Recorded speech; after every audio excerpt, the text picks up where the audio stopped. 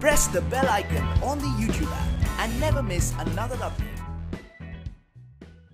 Assalamu alaikum everyone, my name is Zaada from Afghanistan, and in this video I am going to show you two ways to connect to any Wi-Fi without password on Android devices. For this method you don't have to install any kind of apps, and also you don't have to root your Android devices. Remember, this video is only for educational purpose and I'm not promoting any kind of illegal activities through this video. The method shown in this video is 100% legal and it doesn't harm privacy or property of someone else. So if this video helped you in any way, then please share it with your friends. Sharing is always free and it doesn't cost anything. So please do share this video with your friends. That will be considered a big support from you guys. So with that being said, let's get started.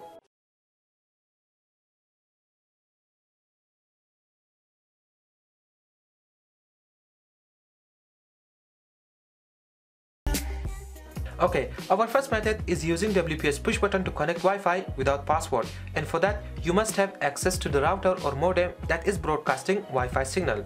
So as you can see, when I go to my phone settings and go to Wi-Fi, I can see a Wi-Fi, but when I try to connect it, it asks for the password, which I don't know. To connect to this Wi-Fi, first of all, take the modem or router, and there you should see a button by the name of WPS. Every router has WPS push button at the back side of the router or modem. So all you have to do is just press this WPS push button. Once you've done that, there you should see WPS light is blinking. Now you have exactly 60 seconds to connect your phone to this router. To do that, go to your phone settings, go to Wi-Fi. Now go to option.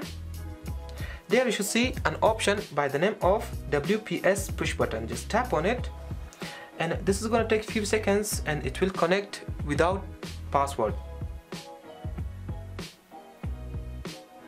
Okay, now you can see it says connect to Wi-Fi.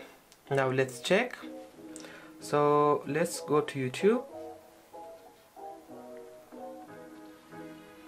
As you can see, it's working without any hesitation. If the first method didn't work for you, then you have another option to connect your phone to Wi-Fi without entering the password. On second method, you have to find a phone that is already connected with a Wi-Fi that you want to connect. In my case, this phone is already connected and this phone is not connected yet. To get internet access on this phone, you must share Wi-Fi connection from the phone that is already connected. To do that, first of all, you have to pair both of these phones via Bluetooth. Okay, first go to the phone that is not connected to Wi-Fi yet. Now go to settings, go to connections and turn on Bluetooth. After that, go to another phone, go to Bluetooth and turn it on. As I said before, pair both devices with Bluetooth.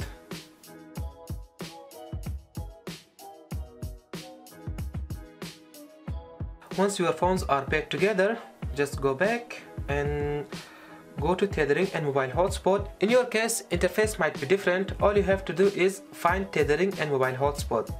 Just tap on it and turn on Bluetooth tethering. All you have to do. On second phone,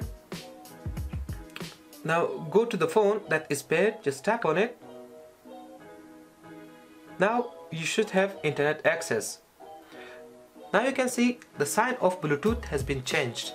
So now this phone has internet access. As you can see here, it says connect to the access internet connection. Now you can see I have internet access on it. So let's see. Let's go to some website. Let's go to YouTube first. Now you can see it's working fine. Now let's go to another website.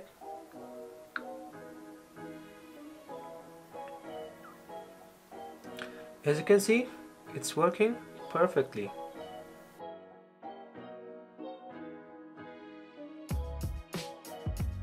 So there you have it, guys. Thank you so much for watching this video. If you learned something new from this video, then please give it a thumbs up, and also don't forget to share this with your friends.